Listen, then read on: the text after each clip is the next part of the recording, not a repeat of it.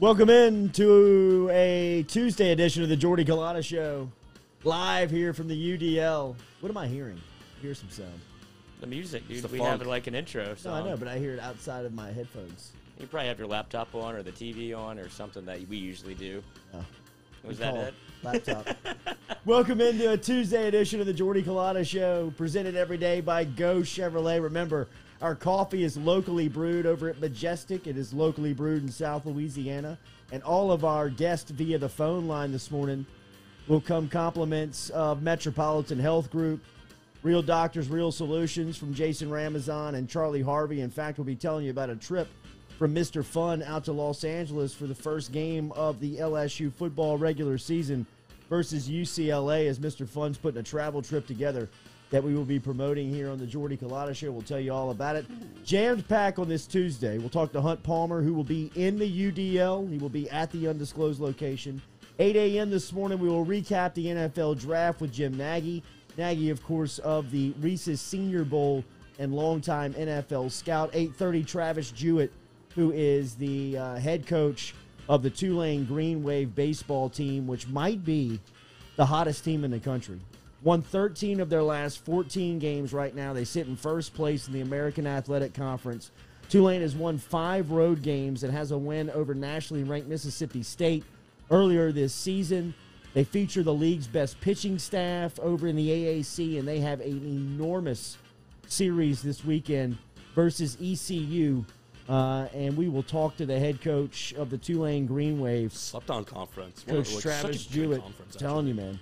Coming up here at 8:30 this morning, we'll talk to Coach Jewett about his Green Wave right now, which are 13-2 in the league and 24-14 overall, and just found themselves in the collegiate baseball polls this week as they were slotted at 22 in perfect game and 24 in collegiate baseball after taking a series versus Houston over the weekend. Looking forward to our conversation there, and Shea Dixon will stop by at some point here in the undisclosed location in the second hour today, as we'll talk to him about some recruiting news. A major player, literally, in the transfer portal, former Baton Rouge native and Madison Prep standout, Major Burns from the University of Georgia. Spent a season over there. Announced yesterday that he was the defensive back, was putting his name into the transfer portal. We'll ask Shea, who had some interesting tidbits on Major Burns yesterday over at Go 247, where he stands here and how close LSU could be to making this deal happen. So jam-packed here on this Tuesday. Always appreciate your interaction. Katie is here. I don't know how we played musical chairs. Somehow we ended up with a different set here. I was charging my laptop. Okay, there you go. So Katie is in her Dak Prescott support We put baby in the swag. corner. That's right. Dallas. Dallas. No way. No way. No dude. way. Were you You're a not fan? It Were you a doesn't say fan Dak. before I Dak? actually was, Oh. but not as big a fan. You were a Cowboys fan before Yeah, Dak? I've always liked the Cowboys, Okay. but I'm not as big a fan. So growing And up if in he Miss left, I would Bail? go to wherever he went. For sure. Might be going to Green Bay. Then I'll be a Green Bay fan. No, he can't now after the big paycheck. But something's going on in Green Bay with Aaron Rodgers, and Something. Oh, it's toxic. it is bad, man. We will talk to Nagy a little bit about that, just with his NFL experience, about that story and what he thinks about it. But it looks like that the reigning MVP could be on the move, because it looks like the work environment up there in Green Bay is just it's just not happening, man. It just doesn't look like Jordan Love time. they're going to be able to work things out. And some of the things behind the scenes seems like even the highest of executives over at Green Bay are not so sure about Jordan Love, and in fact it being his time. So this has been 5 days since Rodgers has demanded out of Green Bay, and nothing Why? positive has happened. Why did this start? So for the last decade, Green Bay has spent 9 of their first-round picks on defensive players. Okay. And the only time that they chose an offensive player in the first round was when they moved up to pick Jordan Love, a quarterback out of Utah State 2 years ago, which royally pissed off Aaron Rodgers, and rightfully so, Yeah. because this was a team, and still is a team, that was knocked out of the NFC Championship. I mean, Brady and the Buccaneers beat Aaron Rodgers in Green Bay to go to the Super Bowl. They're a player away, seemingly. Couple coaching decisions, too. The last couple, and a coaching decision. I mean, Matt LaFleur decided to kick a field goal late in the game rather than trust his MVP, putting the ball in the MVP's hand and winning the game to go to the Super Bowl, which lost a lot of trust from Rodgers. But I think over the years, Rodgers has been very turned off by the lack of support that the administration has given the best quarterback in the league. Yeah, he was begging for year a wide in, receiver. year out. I mean, we can talk Breeze, we can talk Brady, we can talk all those guys that are routinely up in the conversation, but Aaron Rodgers is the most talented out of all of them, right? I mean, just like natural quarterback skill, the way he throws the football, the way he plays the position, he is a true generational talent. You see the Hail Marys? I mean, all that stuff. The way he just flicks the ball out of his hand, and the way it jumps. The way he plays with ease. I mean, Breeze looks like he's really trying out there. You know, I mean, Brady's really pressing out there. Yes. I mean, Rodgers is just very, very backyard fluid, football. Yeah, very man. easy. You don't have to make it look that hard, and he's like, it's No, kinda easy. he doesn't. I mean, and for whatever reason, Green Bay has had him in his prime, and I guess you could argue that he's still there, being that he's an MVP right now. But I mean, over the last 5 to 6 years, 7 years, he's been the best quarterback in the league, and they've Wasted really him? not given him a lot of help. I mean, they've got guys around him, and they've made some off-season free agent signings. I mean, they've brought in guys like Jimmy Graham when Graham was still relatively productive. But I mean, they've got Devontae Adams is there. He's a big-time wide receiver, but they have had opportunities to build up a team around Rodgers, and they've just routinely gone in a different direction of giving him help, whether it's been defensive selections in the first round of the NFL draft or, head-scratching picks like trying to draft his backup or his successor when he's playing at an MVP level. Refusal to sign him. Would you say that that's been Green Bay's MO? Didn't they do that? I mean, you could say that's what they did when Brett Favre was playing well, and they went and grabbed Rodgers. Like, that's kind of what they've done as a franchise. But this seems it's all just played out all very awkwardly because they weren't giving him help. Then they trade up in the draft. And you're like, oh, maybe they're getting a weapon. No, it's a quarterback, and Rodgers doesn't seem anywhere near the precipice of falling off. And Brett Favre thing was different. Favre, every year, you didn't know if he was going to retire or not. He played those games with the franchise of, I might be back next season. I might not. I don't know. And then, he would decide, oh, I want to come back.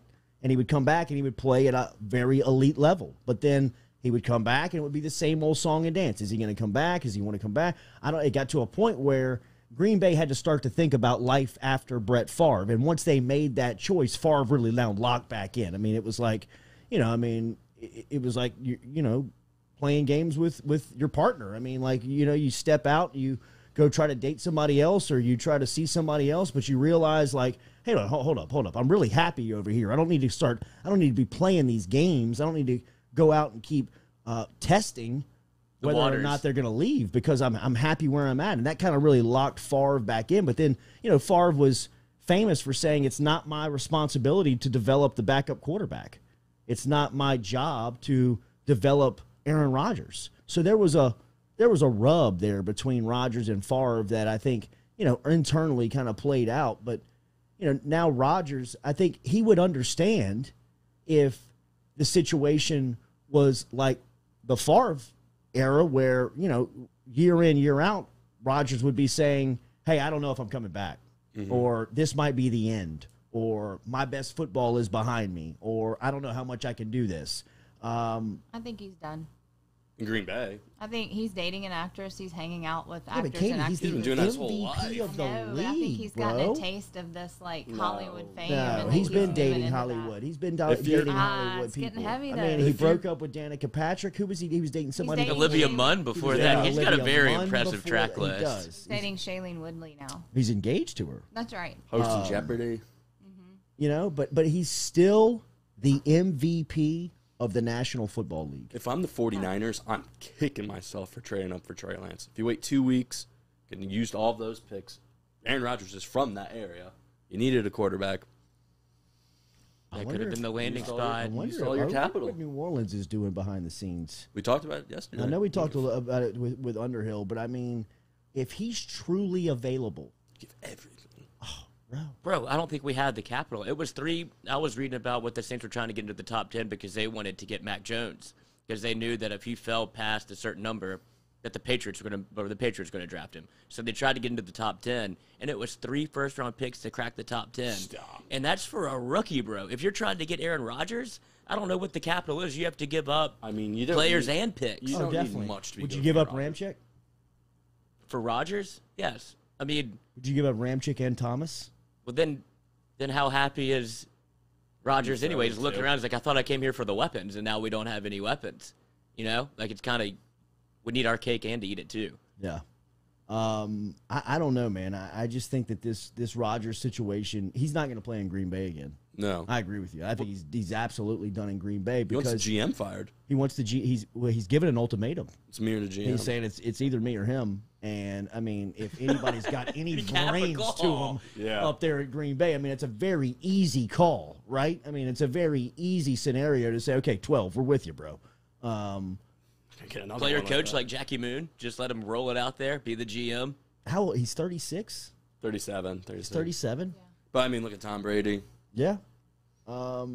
He just won the MVP. So I mean, I would try to move him if he was this adamant on trying to get out. I would get as much for him while he is still, his stock is still high enough to get as much as you can. I mean, you could probably get 3 first-round, 2 first-round picks in a player easily for Aaron Rodgers. So I mean, I don't know how much longer you can put that price tag on a 37-year-old quarterback. I do know that Brady exists, but he is very much an outlier.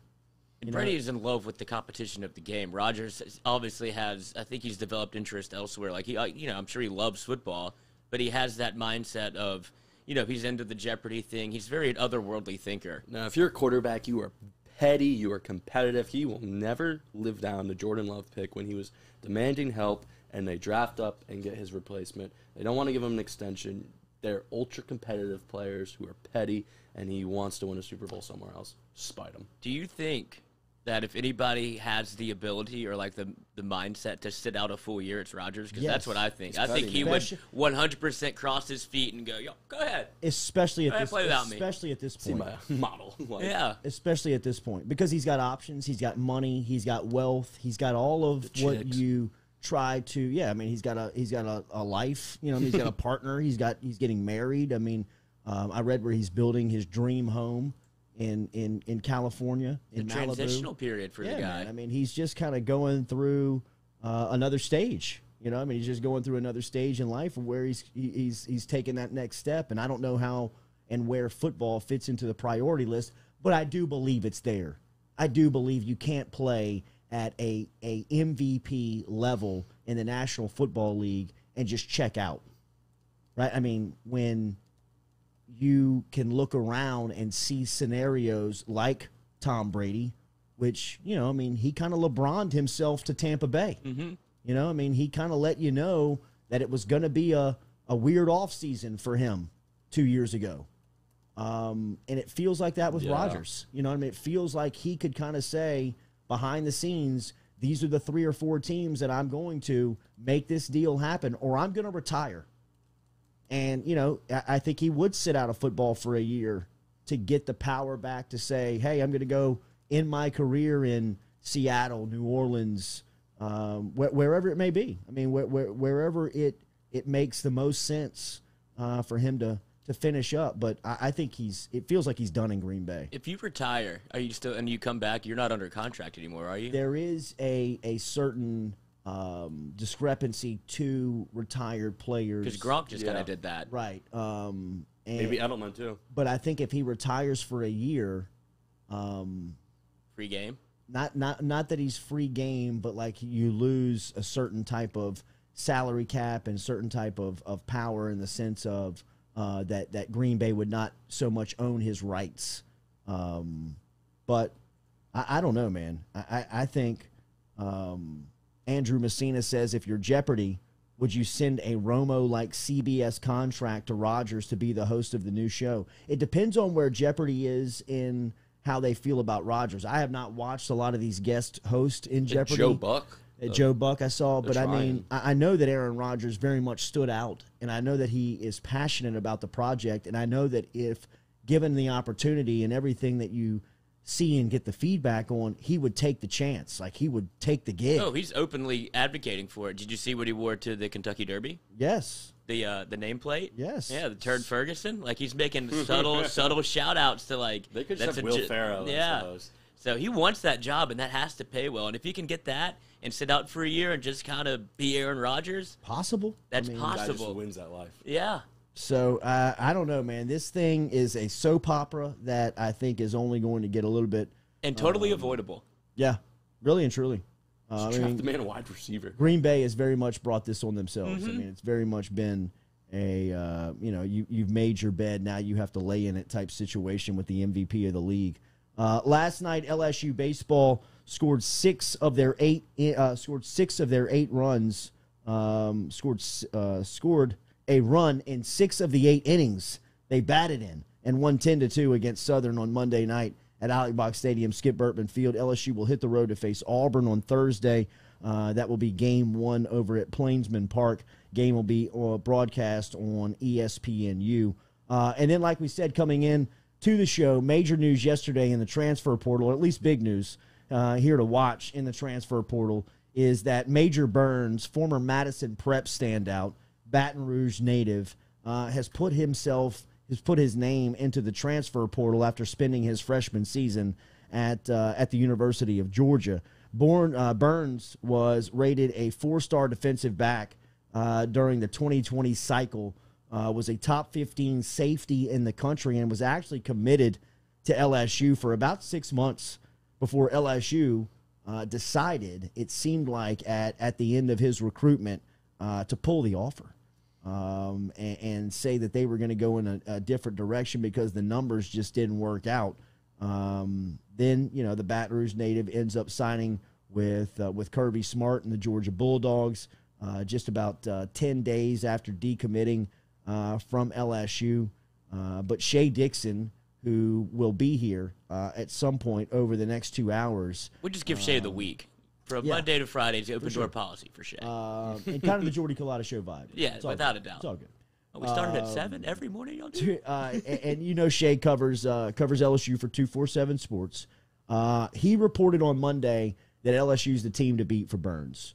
Obviously, him being a South Louisiana kid and being committed to LSU for a significant amount of time during recruiting just over a year ago, it seems like Major Burns has LSU on the top of the list.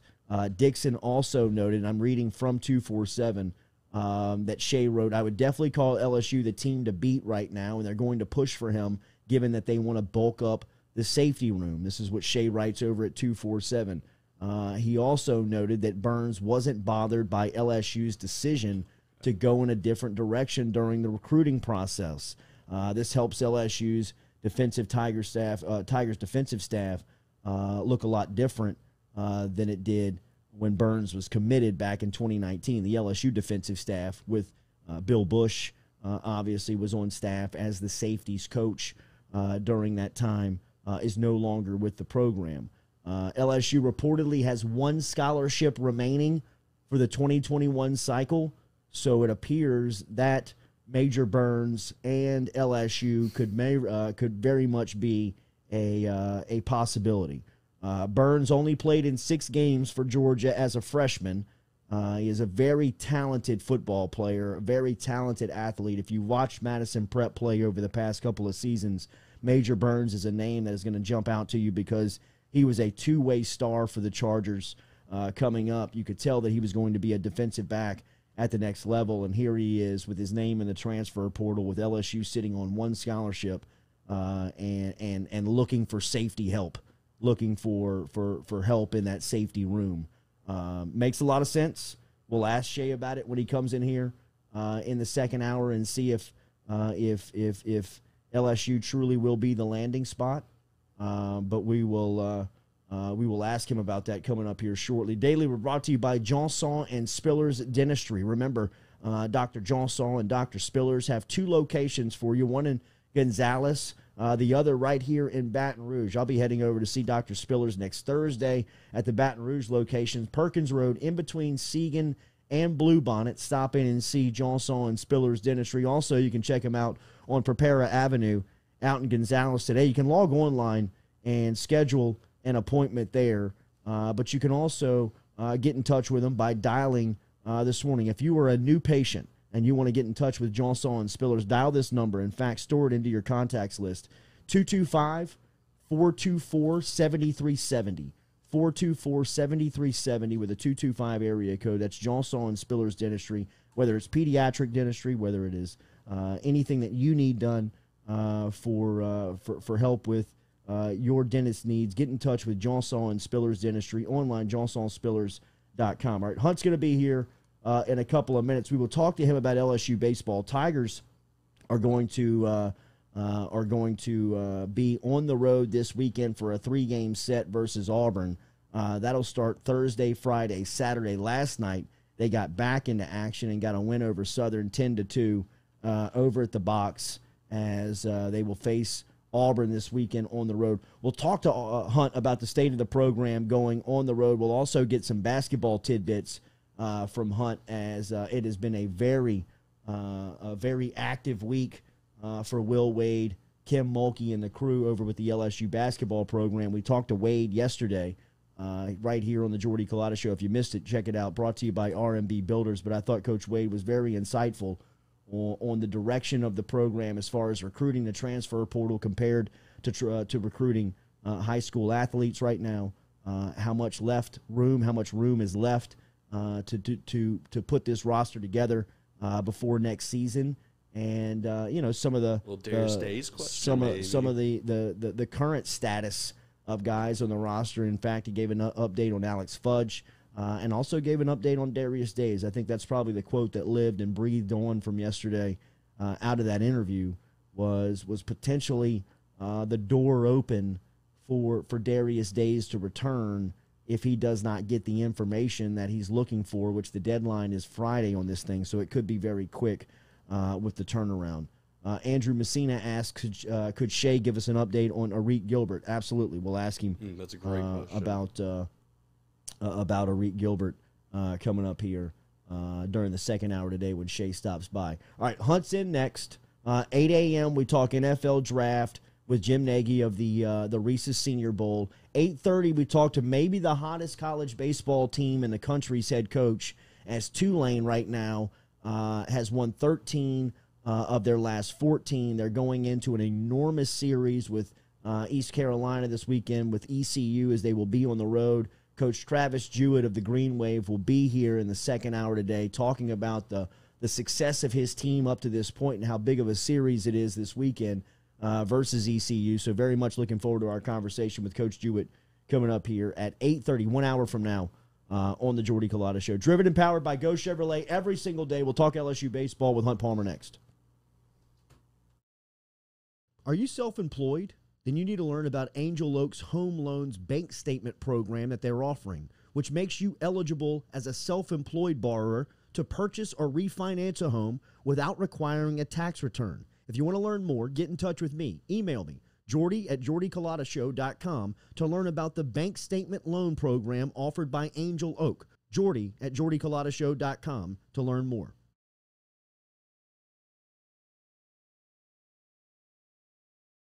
Gearing up for spring and summer down here in South Louisiana, and you want to keep your lawn maintained during these sunny seasons, get in touch with our friend Blake Abear over at Abear's Lawn Maintenance, where he says, you grow it, I mow it. 225-485-8022.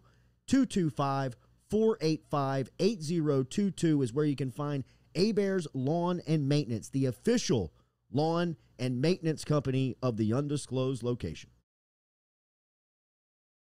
Geaux Chevrolet is proud to announce Go Express Auto Sales, the new used car lot located in the capital city of Baton Rouge, Louisiana, at 11522 Florida Boulevard. Go Express Auto Sales is online at goexpressautosales.com or you can search them on Facebook and social media at Go Express Auto Sales, the newest addition to the family of Go Chevrolet. Remember, Go Chevrolet is located down in Laplace, Louisiana, but now welcoming aboard Go Express, the new used car lot located in Baton Rouge, Louisiana at 11522 Florida Boulevard.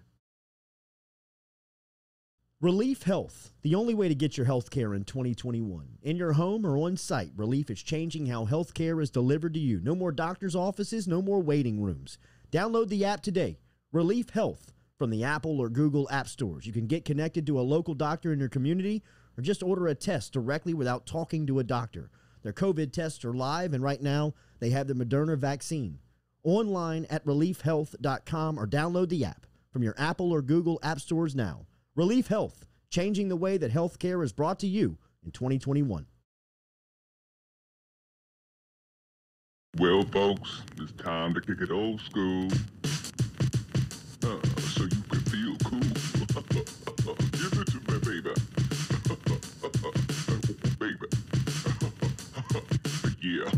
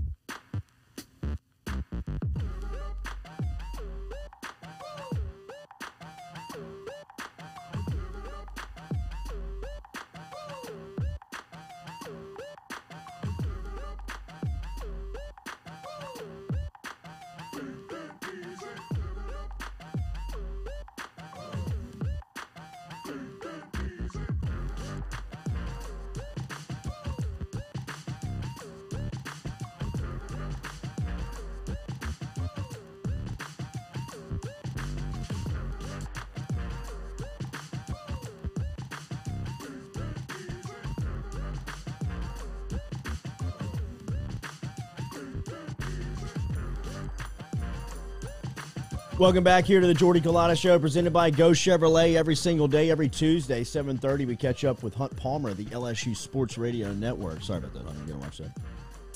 As he is live inside of the UDL. We were talking a little basketball in the break. Adam Miller popped over the weekend. Talked about Xavier Pinson. Tyree Eason came in from Cincinnati as the papers have cleared to the university, and he is an LSU Tiger. Adam Miller's paper should be coming in from Illinois sometime soon here over the next 2 days. But we talked to Will Wade yesterday here, Hunt, 24 hours ago, right during this time slot, and told us how he was changing up his methods of recruiting. But it looks like, again, another stacked roster going into the offseason for an LSU basketball program that last 3 years have been a tournament team.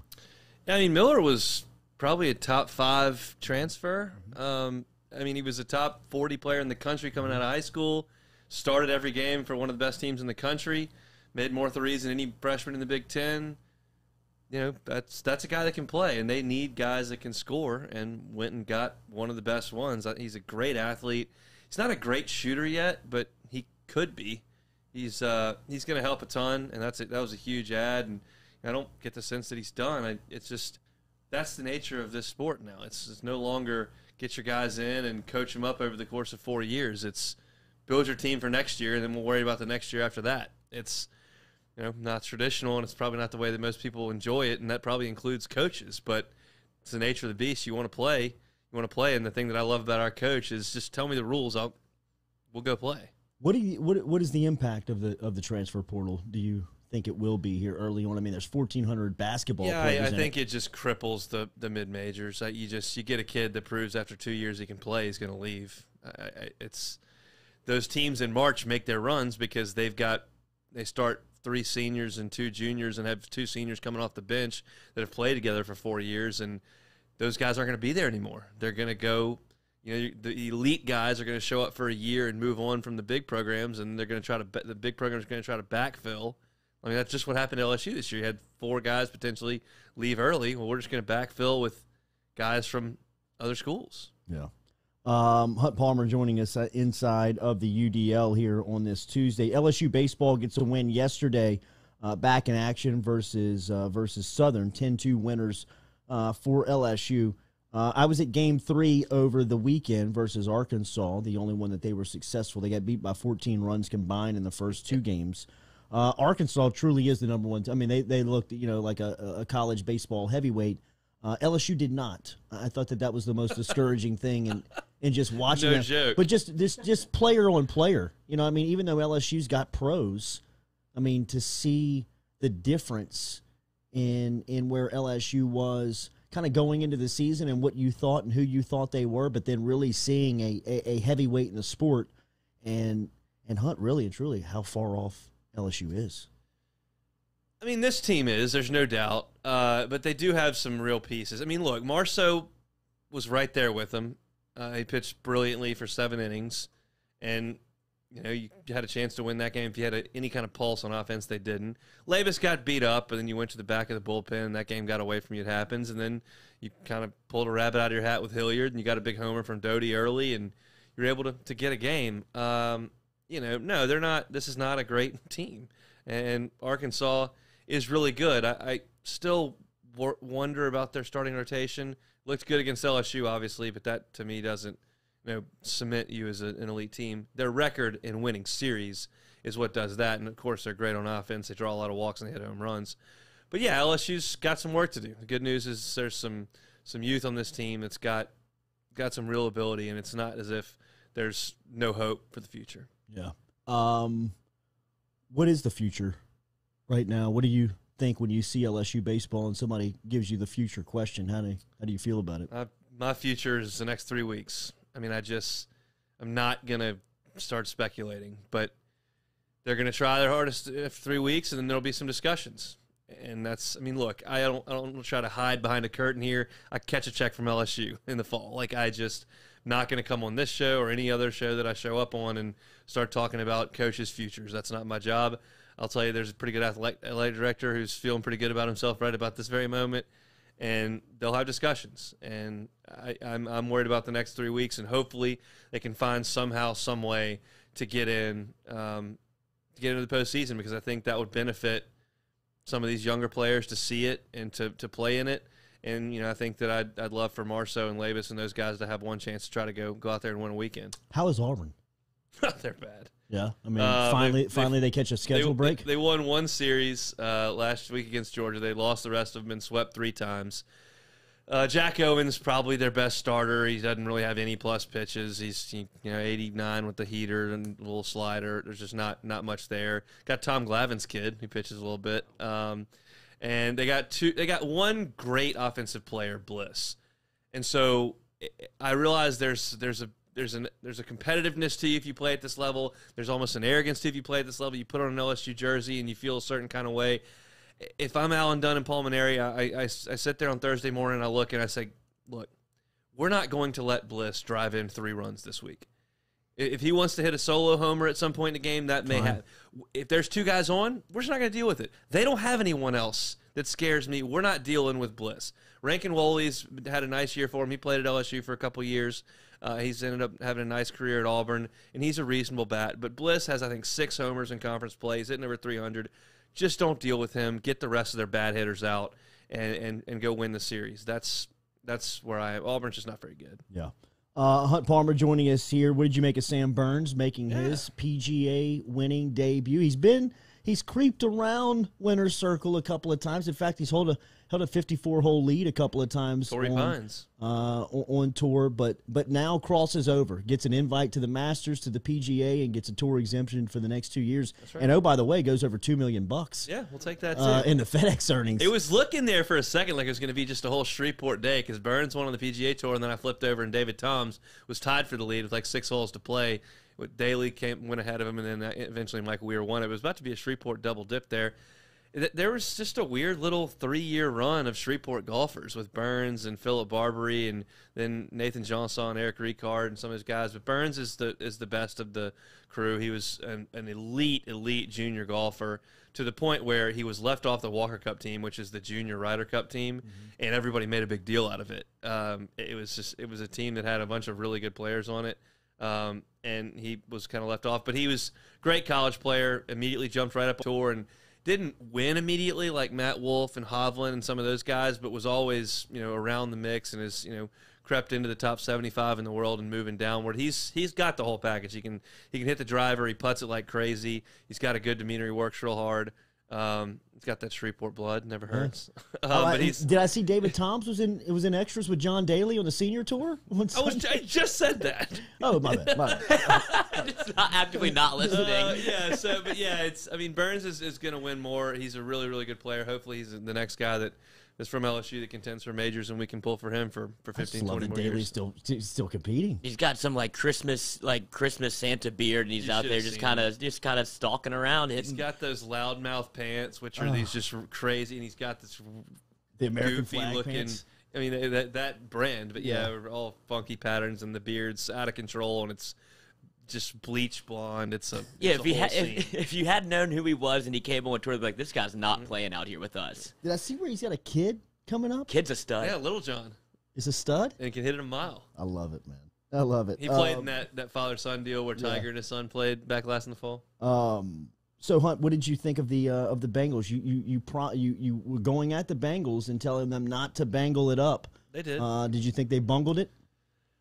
I mean, Jamar's great, and they would sit there and tell you, look, we spent a first-round pick in Jonah Williams. We've got another first-round pick in Riley Weef that we signed. We think Xavier Suafilo's good at the guard spot. We took him early in the draft. We've invested there. We've got the offensive line taken care of. We got to get weapons. I would just tend to disagree because you couldn't keep him upright at all last year, and you signed this tackle Reef to a one-year deal. So we'll see. I mean, it makes me going to pull for him more because I love Jamar and obviously Burrow, and I'll be paying attention, but I just think you ought to fortify that offensive line first and foremost. But history would be on my side here. Not that I'm always right, but the Bengals are always wrong. So it appears that would be the case this time. What did you make of the draft? Any surprises? Sure. I mean, I thought Terrace would have gone earlier than that. I guess the medical got him, even though it hadn't really been a chronic thing. I thought Jacoby lasted longer than I may have thought that he would. And then, we'll see what Tyler Shelvin can do. I think Tyler Shelvin and Kerry Vincent hurt themselves not playing. That's what I think. And that doesn't – it certainly is – it applies to some people and not others. Clearly, Jamar Chase and I don't think Penei Sewell will hurt themselves. But I think Kerry Vincent, if he comes back and plays – a more prominent role in the defense, especially with the injuries that they had. Spend some time on number one. If he's chasing Kadarius Toney around or spending time on those Alabama receivers, maybe he's got a chance to improve himself. Instead, he's out of sight, out of mind, kind of hoping you show up at a pro day and run a blazing time because you're a track star. But maybe we'll see. I think he's going to make a team. And then Shelvin, look, the way he showed up after the quarantine probably would have hurt him anyway. So you try to just trim the weight, but. God, that guy. Last year he was a top 40 pick the way he was playing, and to sit out a year and then go all the way back in the fourth round. Bummer. Yeah, and we had Stingley Sr. on yesterday, and he talked about some of the guys that he got feedback from at the next level that talked about, some of the opt-outs really hurt people. Not necessarily a Jamar Chase or a Penei Sewell, but, some of those guys were dinged because of the decision to opt out by guys at the next level. So, and I think another good thing for college football, I mean, it's all relative, but you'll get where I'm going, is that Jalen Waddle went where he went. It's like, if you're that good, and we think medicine's pretty good these days, we still think you're that good. Now, you get an Alex Smith injury. Because of the injury. Right. Yeah. He got hurt, and he was still a top 8 pick or whatever he was.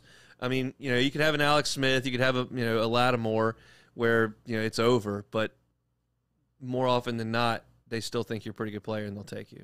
I've seen a lot of mock drafts that have Stingley Jr. nowhere outside of the top 4 next year. But then when they talk about LSU and they analyze the football team next year, they're talking about the talent that's coming out. I don't think that it's a big secret now nationally what LSU's roster is going to look like next season. What is the expectation for this program going back into a regular college football season? The expectation is to get to a New Year's Six Bowl or whatever they're calling that, Access Bowl, whatever those things are. The expectation is to get to that. It's just difficult for me to sit here and tell you got to go to Tuscaloosa and win. They've done it, but you don't do that, you're not going to Atlanta. So, I mean, I just don't think Alabama's going to lose 2 games. They've done it once in the last decade. So the expectation is it's going to be a good team, I think, no matter who's playing quarterback. I think they got a lot of talent all over the place. Schedule's always brutal, but it's going to be a good team.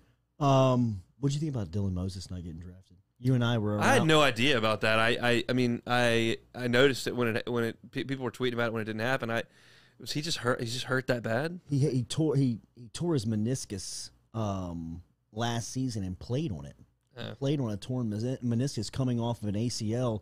He got shot up every game in his knee last season. Before every game that he played, he got shot up, and then he did not give or did not have medical information available that's for it. teams. I mean, I read there was 12 teams that didn't even have him on the board. Well, I'm surprised it wasn't 30. I know. I mean, I said the same You don't have thing. anything? You got hurt twice and I can't see anything? Well, that's... 3 teams made multiple requests Yeah. for medical information, and they would not pass it over. So, Somebody sign him?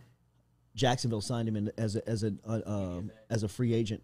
But and then I fell into a hole last night, a Dylan Moses hole, and read where 2 years ago he almost gave it all up, like that he fell out of love with it, and that he didn't know whether or not he really wanted to keep going.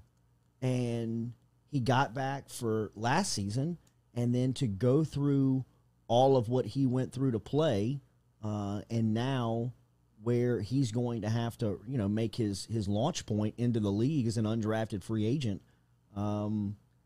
It will be interesting to see what the pattern, what the path is for Moses, and see if he sticks at the NFL level, because you and I were around U-High a lot during those days when he was playing. Everybody anticipated this day to be very joyous for the Moses family, but like I said yesterday, he's got to be a cautionary tale at this point when you just think of all of the attention and all of the spotlight that he received at such a young age. I mean, I know it was fun and kind of cool back when he was in 8th grade to think of him on the ESPN cover of the magazine, but now to see kind of where it is, I think, in reading what I read last night and to see where his mentality was, to see where his mental state was, I thought that there was a lot of that went into it.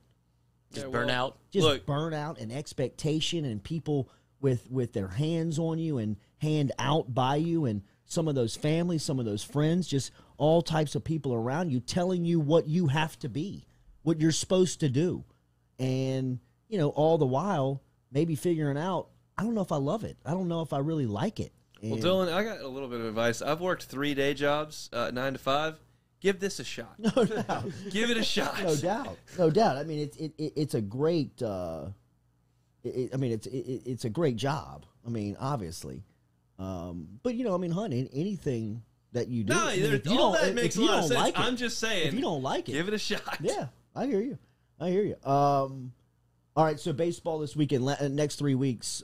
Is this a Paul Maneri special? Do you think that he pulls a rabbit out of his hat with this team, like we've seen him do so many times? I mean, there's nothing that would indicate that, but I'm hopeful. I mean, these 3 teams they're playing aren't that good, and you've got a real ace coming at you next weekend from Alabama. But outside of that, you got a chance, and I'm curious to see what the selection committee will do, because the SEC has clearly proven more so than any other year that it's the best of the best, and that they should be given benefit of the doubt come Selection Monday. But if you post 13 wins, you may be on the outside looking in. 14, you don't even have. It's a slam dunk.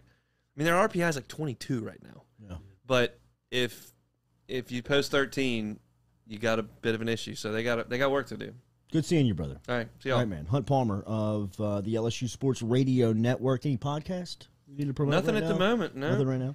All right, but you can always catch him on the LSU Sports Radio Network pre and post game for LSU football, filling in for baseball as he did on play-by-play this year Masterful work. We'll be back to close at hour one of the Jordy Culotta Show, driven and powered every single day by Geaux Chevrolet, Geaux, Chevrolet.com is where you can find that crew online. They've got a brand new used car lot on Florida Boulevard, Go Express Auto Sales, which is the newest member of the Geaux Chevrolet family. Stop in and see Nick, Lee, and the crew down in Laplace, Louisiana. Whether you're traveling to New Orleans, coming from South Louisiana, very convenient off of the Laplace exit. Stop in and see them on Airline Highway. Go Chevrolet, Geaux, Chevrolet.com. We'll close at hour one next.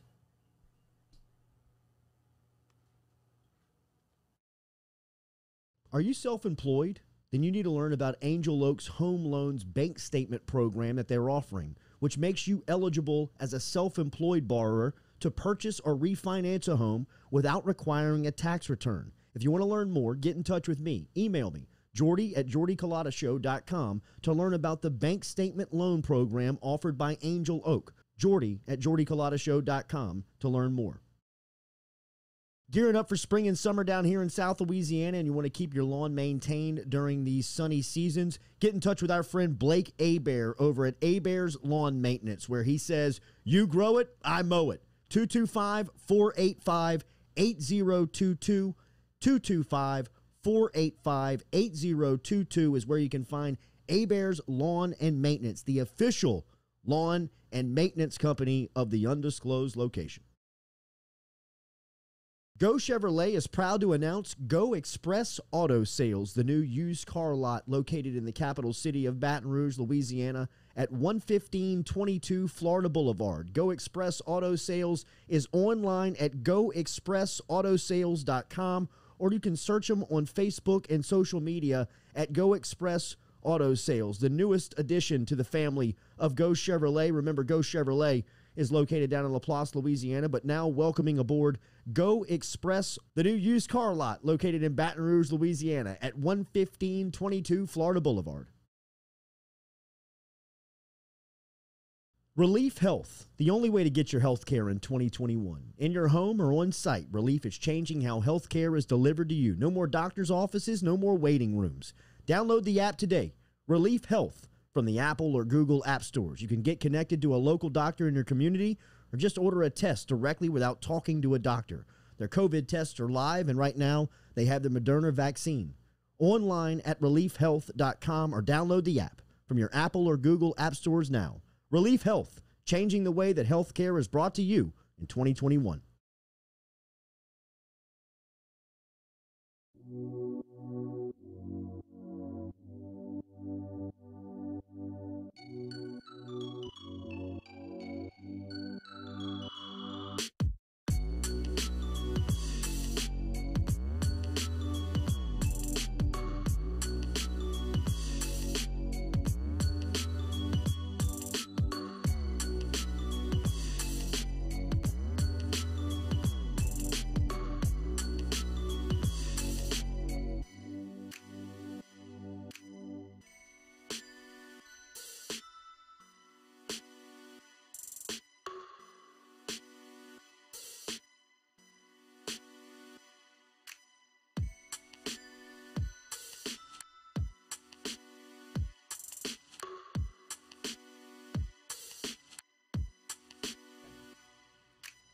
Welcome back in here on this Tuesday edition of the Jordy Culotta Show. Good stuff from Hunt Palmer, presented every day by Geaux Chevrolet. Remember, the official insurance company of the Jordy Culotta Show is Hub International. Stop in and see Hub International. They are online. They're official insurance agency of the New Orleans Saints, Pelicans, and the Jordy Culotta Show. Looking forward to our lunch today with Hub International, as we'll be out and about.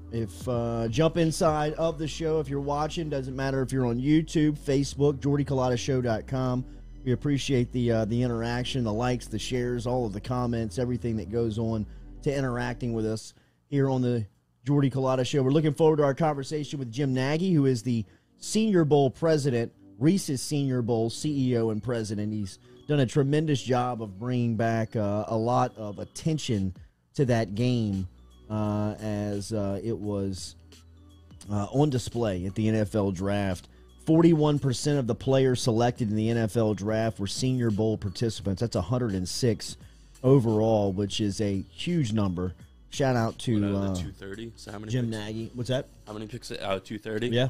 Wow. I mean, nearly 50%, 41% of the entire draft represented by the Reese Senior Bowl. So we'll talk to Nagy about some of the guys that stood out to him in the process, maybe some of the steals that he saw coming off of the draft. We'll get his thoughts on the LSU contingency, and obviously look forward to next season and see who he's got atop of that big board, and where does Derek Stingley Jr. You hear other draft news? Zach Von Rosenberg signed with the Vikings. That. Yeah, Minnesota Vikings picked up the strong-legged punter out of Zachary, Louisiana. Zach Von Rosenberg was picked up via free agency by the Minnesota Vikings. Good for him. I just that age, I didn't know if anyone was going to touch him. But I think if there's any position in the NFL that could probably get past the age barrier, it would be punter. And just the athleticism he has. Like, he obviously, got drafted to play Major League Baseball. There's some footage out there of when we had a little quarterback trouble from last year of him kind of spinning the rock a little bit in the practice facility. It looks kind of good. Yeah, well, I mean, if you go back to his days at Zachary, man, I mean, he was a legitimate two-way star. I mean, a two-sport star. I mean, he was multi-sport athlete coming out of Zachary, including a quarterback for the football team.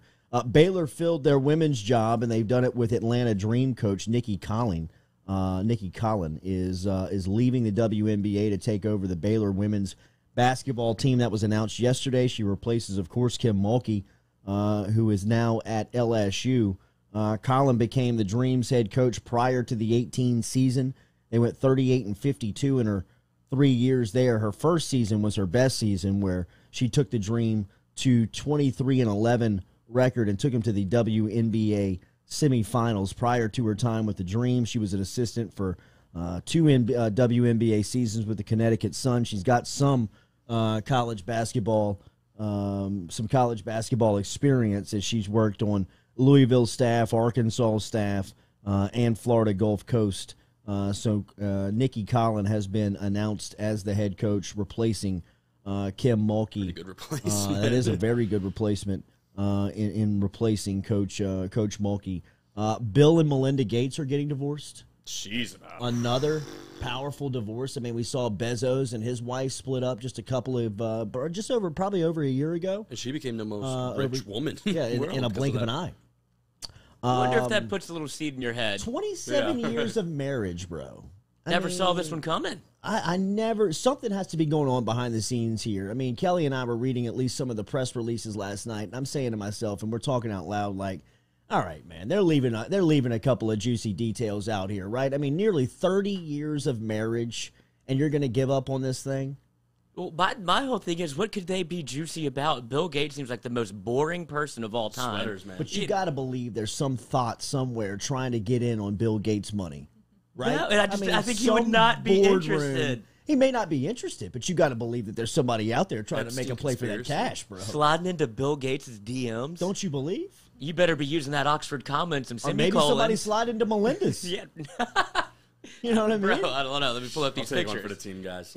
We'll get the new water cooler. Look at how they're so wholesome. Identical tweets yesterday. The Microsoft co-founder and his wife said that they made a decision to end their marriage of 27 years after a great deal of thought and a lot of work on the relationship. We have made the decision to end our marriage. Over the last 27 years, we have raised 3 children and built a foundation that works all over the world to enable people to lead healthy, productive lives. We continue to share a belief in that mission and will continue our work at the foundation, but we no longer believe we can grow together as a couple in the next phase of our lives. We ask for space and privacy for our family as we begin to navigate this new life. It's always funny to ask for privacy on a public platform.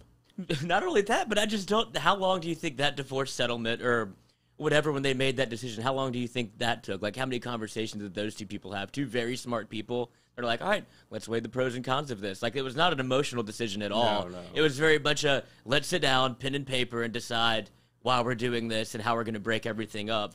Like, I don't think there was a door slammed. Just business. Just business. Right? It's just business. So another high-profile divorce case as Bill and Melinda Gates call it quits after 27 years of marriage. Is that the most surprising divorce? And I guess I mean, he's a celebrity. Like, I just thought they were kind of set. Yeah, no, I thought for sure that they were set. Surprising, sure. I mean, the most surprising. What's the most surprising? I don't know. Surprised by any divorce. I saw that J-Lo and Ben Affleck trying to rekindle. J-Lo's playing some evil games with old A-Rod's head, boy. She is messing with A-Rod. And she has to know A-Rod is like the easiest head case of all time to get into. And, and you know some of her dudes in her list are like, bro, he is fragile, so you can play this cat if you want. You can spin him like a top. I mean, we saw that from his Instagram video. Like, he was already heartbroken when he was filming, them drawing in the sand together and all the pictures of their kids together. And it was like a day, wasn't even a day old yet, and he was still fragile. So I can't imagine where he is now, and he's got Ben Affleck kind of shielding her, or whatever you want to call it. Next thing you know, he's going to be living in Minnesota, bro. He's going to be all down and out. The Timberwolves are going to suck. Timberwolves don't even know who he is. Yeah, that's right. Hey, who? That's right. Oh, goodness. All right, hour 2, we'll talk more about it coming up here on the Jordy Culotta Show. Travis Jewett's going to stop by at 8:30. Tulane Green Wave head baseball coach. As the Wave right now, one of the hottest teams in the country with an enormous series on the horizon this weekend. We will talk to Coach Jewett about it coming up here on the Jordy Culotta Show. We will also talk to Jim Nagy coming up here in just a couple of minutes and get his thoughts on the NFL draft and see where we go from here going into next season, his thoughts on next season's draft as we get prepared. Remember, Daily, we're brought to you by Elevate Drug and Treatment Center, which is located right here in Baton Rouge off of Jefferson Highway. And Elevate is dedicated to treating patients who are battling drug and alcohol addiction. Their goal is to guide you in the steps towards recovery and help you achieve and maintain sobriety. Online, ELEV, the number 8, treatment.com. That's elevatetreatment.com. You can sign up online if you'd like. You can sign up right there once you get to the site. Look, they know over at Elevate Treatment that this is a difficult decision, whether it's for you, whether it's for a loved one. They give you immense privacy where you can sign up online. There's also a direct number that you can dial into Elevate Treatment. Get in touch with them this morning. ELEV, the number 8, treatment.com. We'll reset and talk to Jim Nagy about the NFL draft when we come back here on the Jordy Culotta Show, driven and powered every day by Geaux Chevrolet.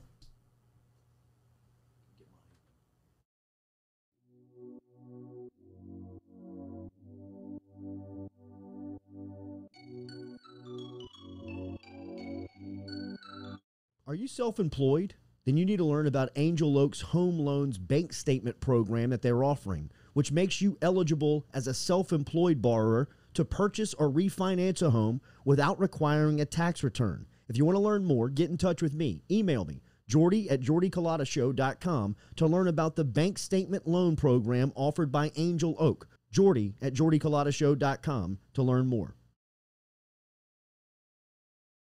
Gearing up for spring and summer down here in South Louisiana, and you want to keep your lawn maintained during these sunny seasons, get in touch with our friend Blake Abear over at Abear's Lawn Maintenance, where he says, you grow it, I mow it. 225-485-8022.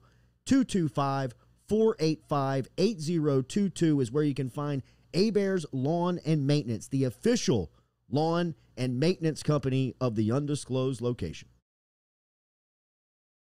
Relief Health, the only way to get your health care in 2021. In your home or on site, Relief is changing how health care is delivered to you. No more doctor's offices, no more waiting rooms.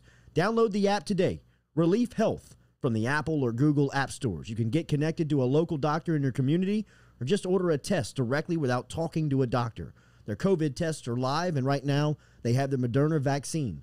Online at reliefhealth.com or download the app from your Apple or Google app stores now. Relief Health, changing the way that healthcare is brought to you in 2021.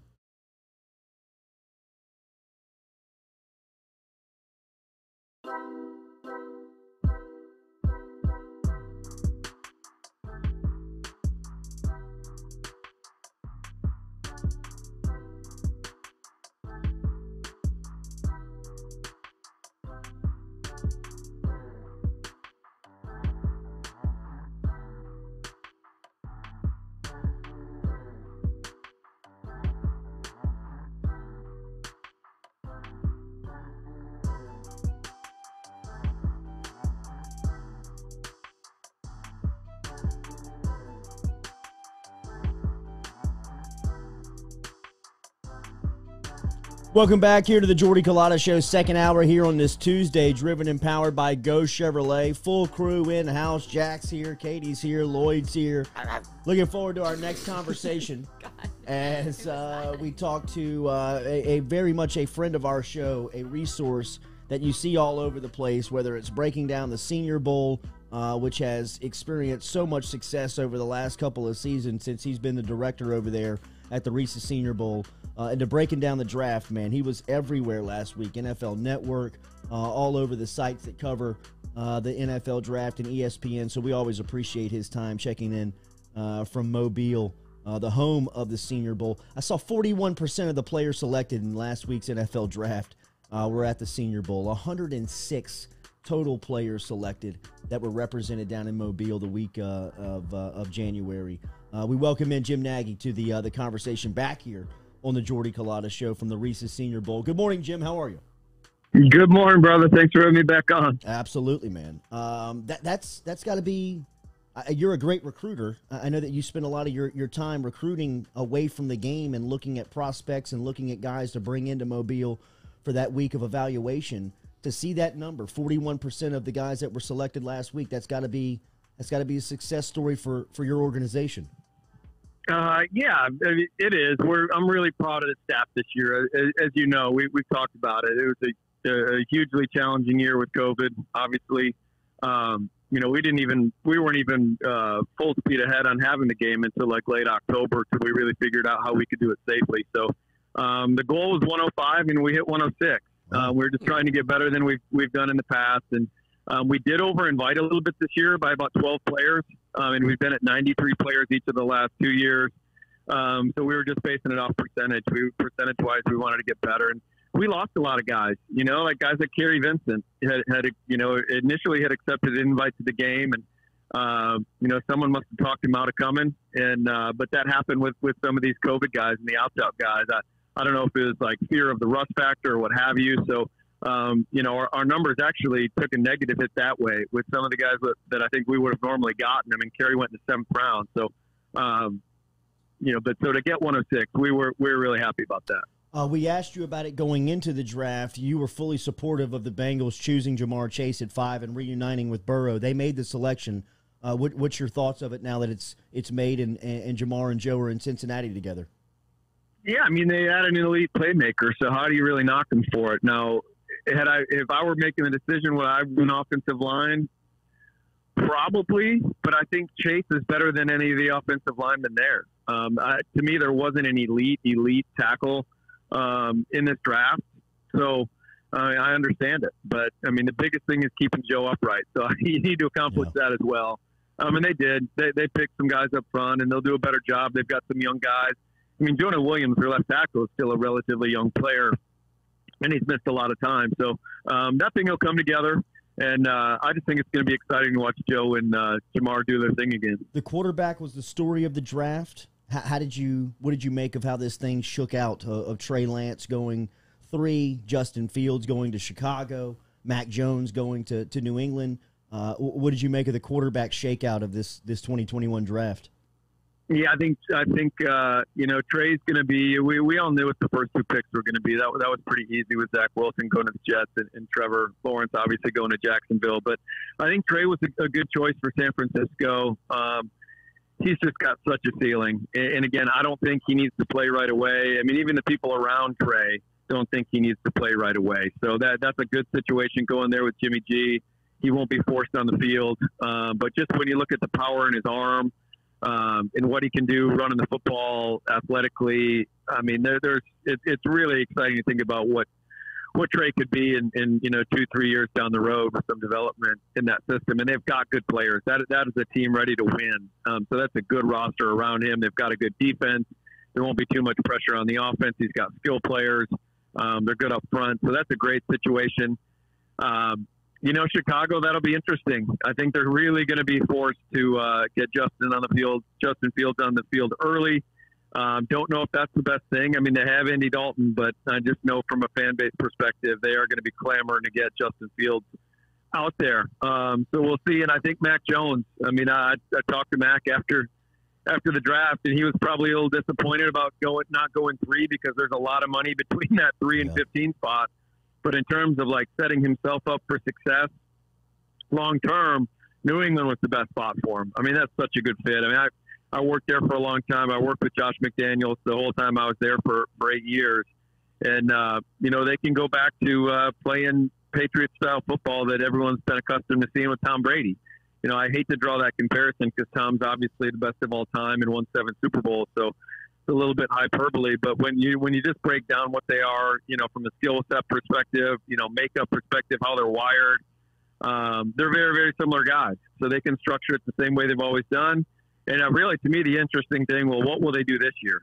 Because he and Cam are so dissimilar.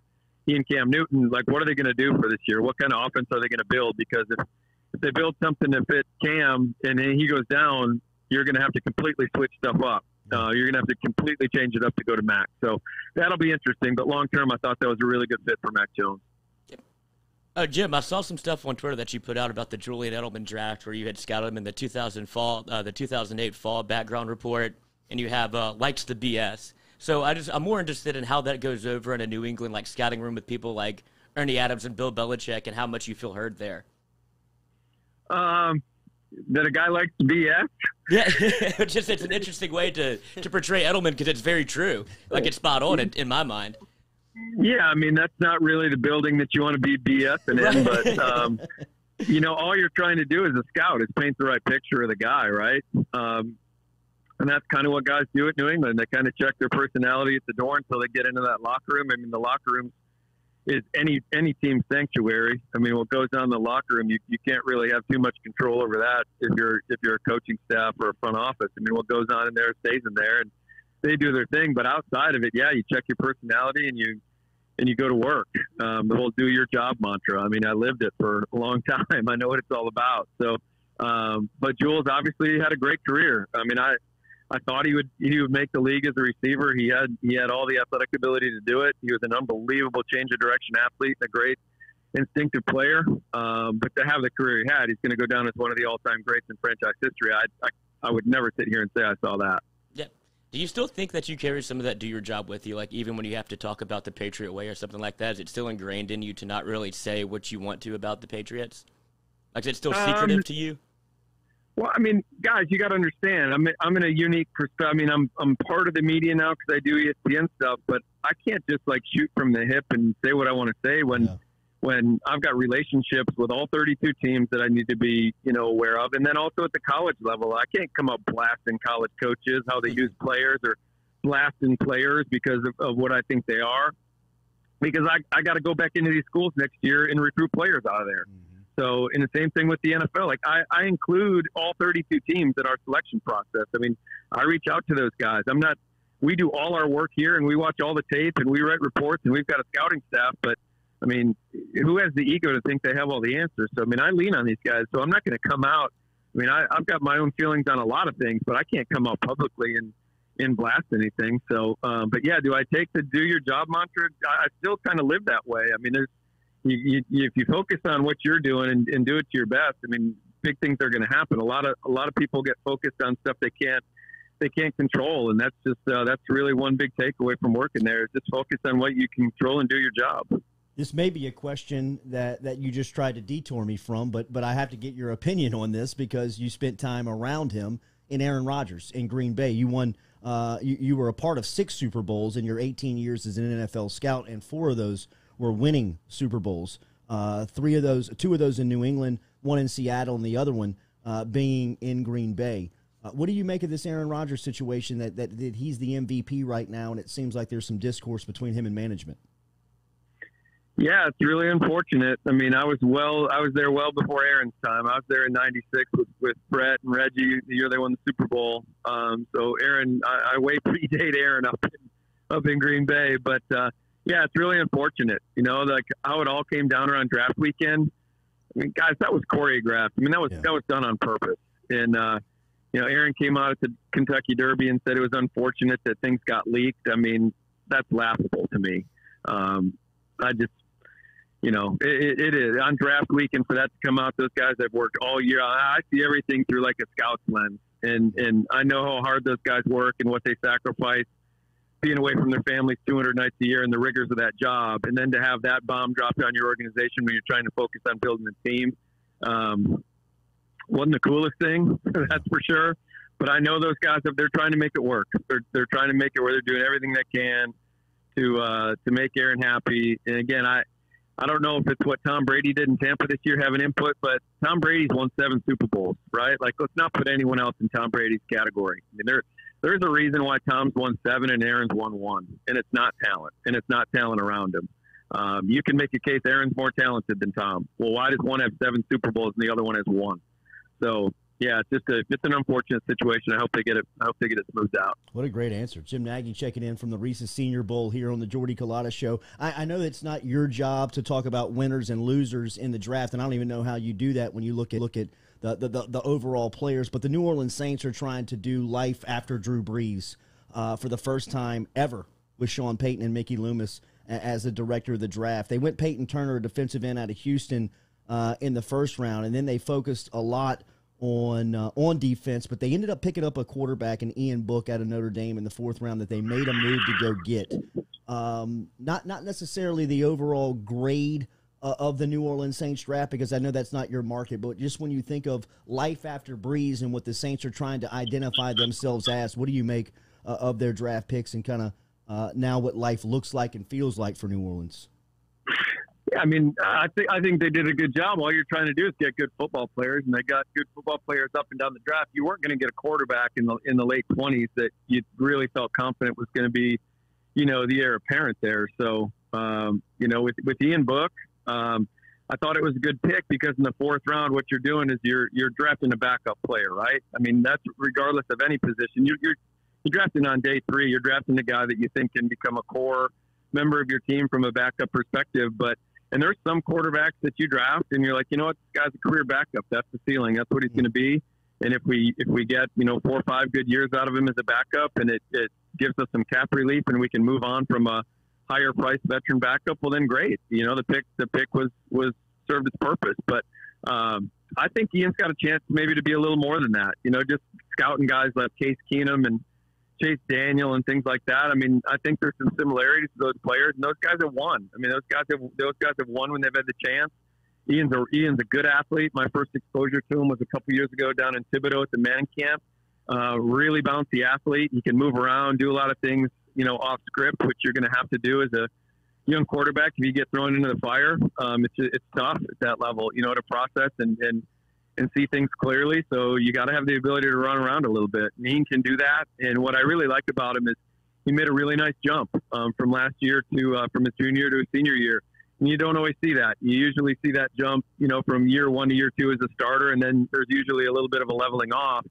But I really think where Ian made strides was knowing when to use his legs and not just taking off, and really being more patient with his reads and making good decisions that way. Not like good decisions in terms of, where he's throwing the ball to, but when to take off and when to stay patient. And then also throwing down the field. He gave guys more chances. He looked more confident in his teammates, Skoranek and, who was the other receiver that went as an undrafted free agent? They had another good one there too. Oh yeah. Javon McKinley. He did a good job with those guys. And, so, yeah, to me, that's a good pick. In the 4th round, I mean, shoot, I think you're getting a guy that's going to make your team at the quarterback position, and they need depth, certainly. I mean, they got Jameis and Taysom, but beyond that, this gives them another guy. Last one, Jim, we'll get you out of here. It looks like LSU's got a top 3 pick in the 2022 draft in Derek Stingley Jr., but I know that you've been on the evaluation for this class for a while. What's the 22 group look like, and how's the recruiting process looking for next January, as I know you guys have been you've been on the 2022 class for probably over a year now? Yeah, we've been on 2022 since the middle of February, but I have not.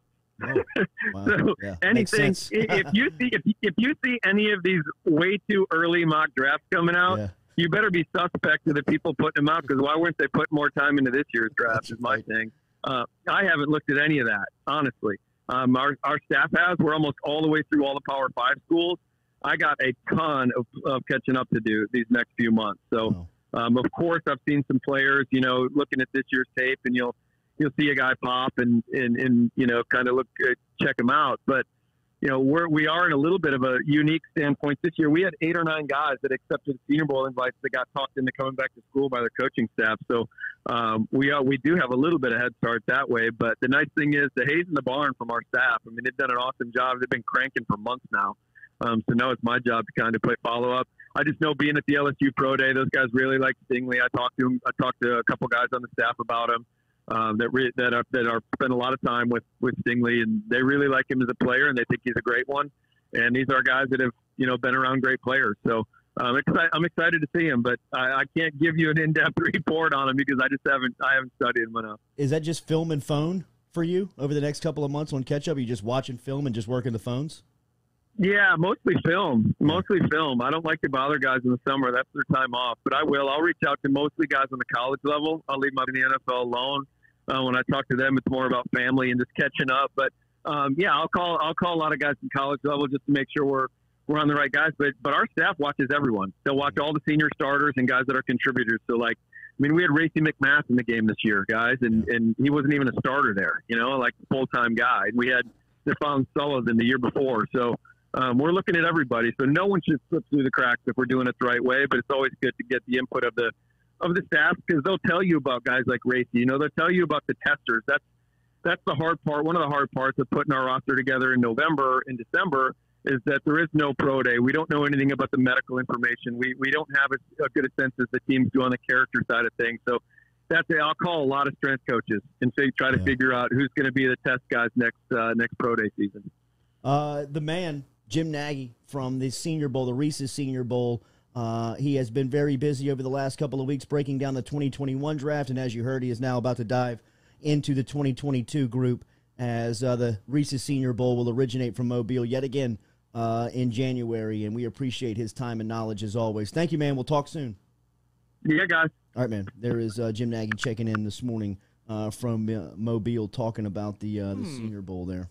Makes you think how his thoughts on Aaron and Tom as he's met both of them. Wow. And that is somebody as connected in NFL circles and knows all the gossip, right? I mean, he's got contacts at all 32 teams and contacts that are with in the fifth ring of the Pentagon type contacts. I mean, deep within franchises and programs. And to hear that feedback, I mean, now 30 seconds before that, he gave you an answer saying that he's got to really kind of stay political, right? Because of both of the relationships that he has on the college and NFL level. And then we ask him about Rodgers, and he goes in on Rodgers. Couldn't hold my tongue on that. That has to be something that is probably pretty well-known in the league. Well-known and widely accepted.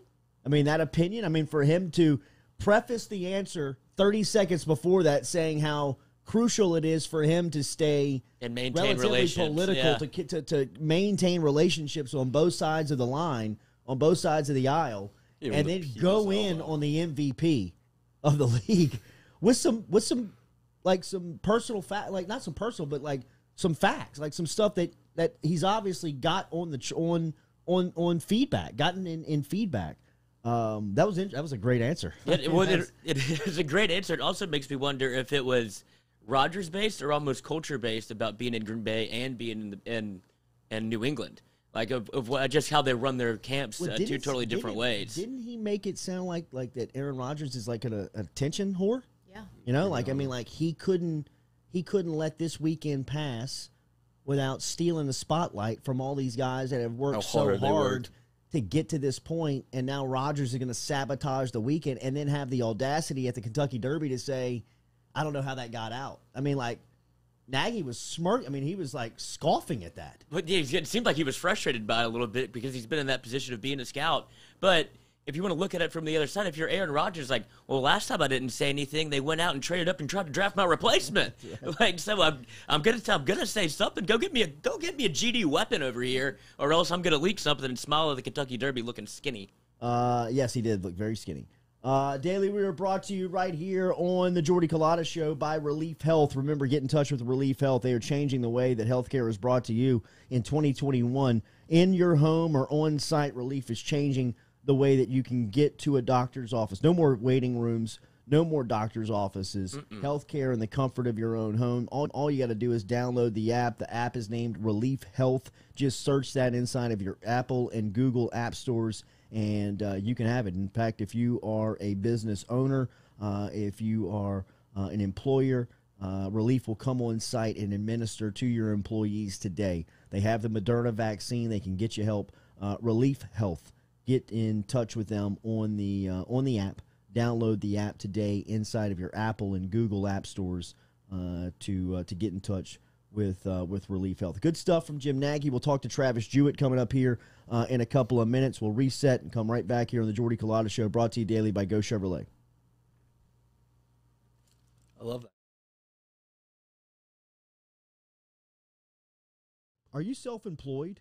Then you need to learn about Angel Oak's Home Loans Bank Statement program that they're offering, which makes you eligible as a self-employed borrower to purchase or refinance a home without requiring a tax return. If you want to learn more, get in touch with me. Email me, Jordy@JordyCulottaShow.com, to learn about the bank statement loan program offered by Angel Oak. Jordy@JordyCulottaShow.com to learn more.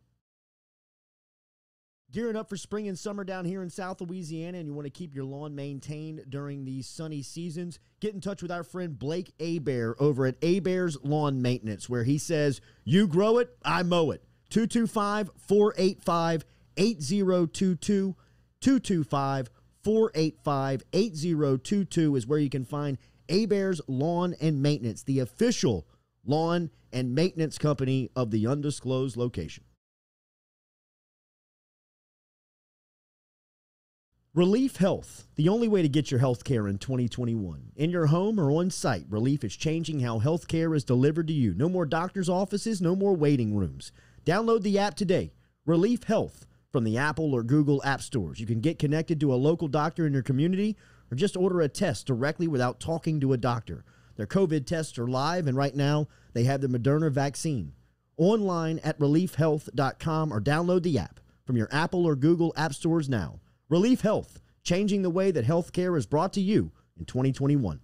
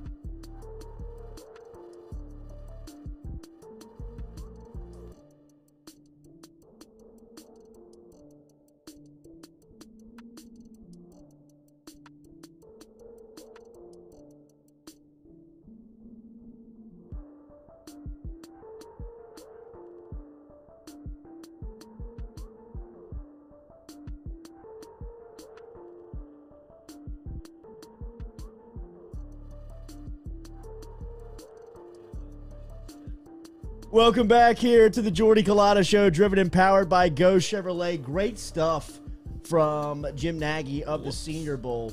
as Nags got a little carried away there on A-Rod, man. Those scouting people, that shit cuts deep, man. That's right, man. All right, the hottest team in the country right now has to be Tulane baseball. If you're not keeping up with the Greenies right now, you got to pay attention to what's going on down at Turchin Stadium, as the Greenies right now 13-2 in the AAC right now, 24-14, just moved in to 2 national polls and collegiate polls.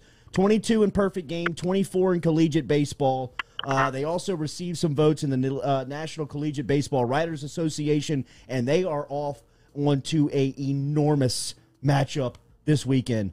ECU is on the docket for Tulane. Coach Jewett has been asked about this game for the past couple of weeks. He has been saying, we're only caring about what's next on the schedule, and East Carolina is next, and Coach Jewett is checking in this morning from New Orleans. Coach, good morning. Thank you for the time.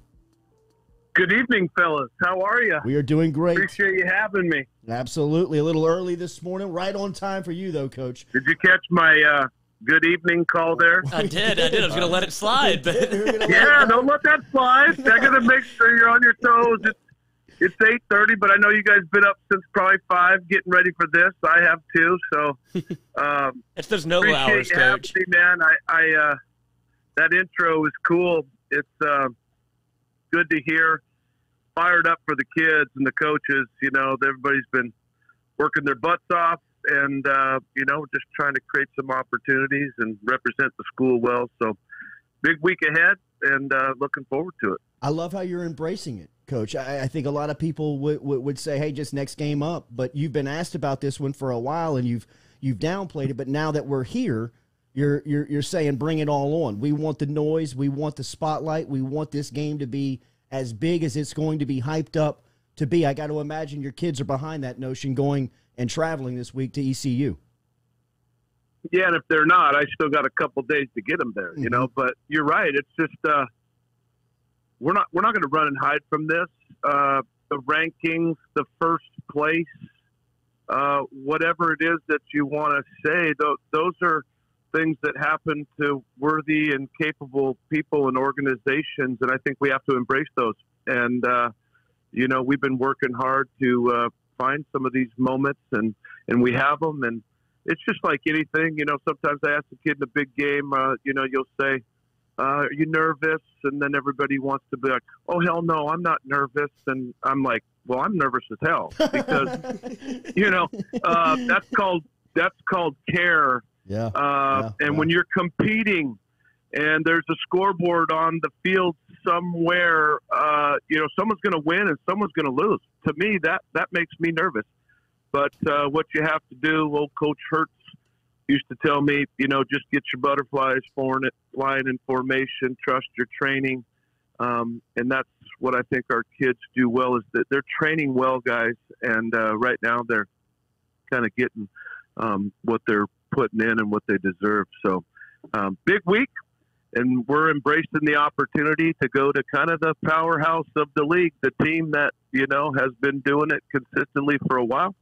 And, we know it's going to be a really good test, but I think our kids are ready to kind of, get in the ring, and we always talk about keeping our dukes up and, just come out punching and have some fun doing it. So looking forward to the opportunity, and I know the kids are too. Tulane is number 1 in the AAC in ERA. East Carolina is second. ECU paces the league in batting average. Tulane is second. The wave has Bennett Lee, who leads the AAC in hitting. ECU's Connor Norby is second in the league. I mean, Coach, this is the top 2 teams in your conference without question. It seems like the fall off to 3 is a mile. What makes your pitching staff so dominant right now as you lead the league with a 3.51 ERA? Well, what we're doing, guys, on a pretty regular basis is we're driving the ball over the plate. We're throwing strikes. We're getting ahead of hitters for the most part. And you guys know, hitting's hard as it is. And then when you're doing it with the strike up your rear end, it becomes even harder. So the ability to chase the strike one and throw it over has been crucial. And then I will tell you, we have some arm talent. It's not just like it's strike one, but there's some veracity and some shape and some angle and all the other things that make hitting a round ball with a round bat hard. So that's good. And then I would also say that, Coach Latham, and I know we're not talking about the defense and the hitting, but Coach Ullman, those guys are hyper prepared, man. They're scouting reports and how to get them out and how to, defend them and all those types of things. And so when you put that combination recipe into a pot and stir it up, then you've got a chance to kind of stay away from the opponent's barrel, so to speak, and give yourself a chance to do that. And that's really what has been the difference, guys, is that we're pitching the ball at a level that has been fun to see. Well, yeah, coach, when you got a guy like Braden Althoff out there throwing, when they, striking out Mississippi State players left and right, they think he's pitching so well, they think he's got a foreign substance on him. Could it have happened to a better guy, though? Just a guy with a personality that kind of took it on the shoulder and said, come check me, bro, I'm good. the glance at the dugout on the way back to your place was great. Yeah, I thought that was awesome, and no better guy, obviously. He's such a good kid. He knows that, he's fine. There's no foreign substance there. It's just you guys should check the ball, really, because he's got wiffle balls. He throws wiffle balls, not baseballs. That's what I say to everybody. So it's not the substance. It's just the ability to manipulate the ball and spin it and pull it and dump it and throw his fastball for strikes in any count. I mean, it's just it's fun to watch. So, yeah. You have he's a good one. You have the best uniform in the sport. You guys may be the hottest team in the sport right now, winners of 13 of the last 14. From your point of view, what has it been over the last 3 weeks that has you so hot? I think it's a team game, and I think we're playing team baseball. We just got done talking about the glorification of the pitching. That's the key to everything, fellas. The dirt circle in the middle of the field that's raised up above the rest of the surface, that has to be. And if it's not, then it's not going to be. So we're getting that. And then with that, our defense has cleaned itself up better. We were in a span early where I think we were 2-8 in 1 or 2 run games. I would say that we would all agree we were leaving some plays on the field, plays that were manageable and didn't require too much greatness. It was just routineness, which baseball is. So that's cleaning up. And then our offense is starting to fire a little bit. That's been good. Coach Ullman's doing a good job getting our gears going offensively. And when you put it all together, then, that's kind of like I said, a recipe for success. So that's what it's been. But in order for it to be, we got to keep it going. And, we're just trying to stay humble and hungry, man. Just Coach, you talk about getting people to buy in, and I think the singular reason people are starting to get interested in buying in not only the Tulane program, but your own guys, you want to slap the wall, dude. You like that? Oh, dude, I love it. I'm trying to get trying to get a sticker myself. Hey, well, I'll send you one. No, let's go. I'll send you a pack of them, too, because it's cool. Like, when you're at home and you're banging some iron in your gym or you're working out, you can slap it all over your garage or... Slap it on the chest. Great. Yeah. I mean, we can slap them anywhere, but, where that all came from, guys, was a few years ago. I just kind of felt like we'd kind of lost that love and feeling, that winning feeling. And I just was trying to create something, and I hate the word we were trying to create something that would glorify like competition and winning. And, you know how it is when you're doing something as much as we do it and investing as much as we do it in it. I mean, you got to glorify the wins because they're hard to come by in this sport, in this game, And so we just tried to create a little energy bust that way. And we started competing inside of practice. We were giving out stars like a kindergarten class and cool things, this and that. Seriously, we were just trying to really just like find something that sticks. Compete and, enjoy competition. And then the competition at the end, the result, the winning part of what we're trying to do. So it's kind of obviously stuck, and it's a pretty cool thing. I tell you what, there's the winning part is really cool, but to see the kids celebrate the team, themselves, each other, the smiles, the engagement, the connectivity that's present in those types of moments, they're fun to watch. And part of any team's success has a lot to do with that, just how much the kids love each other, being around each other, and then just, being happy for everybody's individual and collective success. It's fun to watch. Yeah, so how does what's the decision process going into deciding who gets to slap the wall? And if we have a scenario for you after you answer that question, I think I might put you on the skates here for a second. Okay, well, be nice. But what we do is we just kind of, a lot of it obviously is pretty statistical, 4 for 4 with 4 homers. That's probably going to get you into consideration for slapping the wall, or if it's an old top, 8 innings, no walks, 12 punch-outs, just the obvious. But there's some other things too, right? There could be a crucial bunker guy in our dugout that, maybe he steals some signs or picks some pitches, or even like Robbie Price the other day allowed us to win the fourth game of the series against Houston to win the series, and the bullpen was starting to get a little bit thin, but he came in there and gave us a 1-2-3-8 to tie it to Keegan, so he only had to throw 3 outs, which is basically what he had in his chamber. Just so things like that, or just things that we think help swing or sway the game. And then that's what get you on the board. So what if you have a combined no-hitter? Do we cut the sticker in half? Do we parcel it out to every pitcher, or do you just pick one guy? Yeah, well, what they do usually is because of, I think, our connectivity and how the guys feel about each other and how they got their eyes open and they're aware.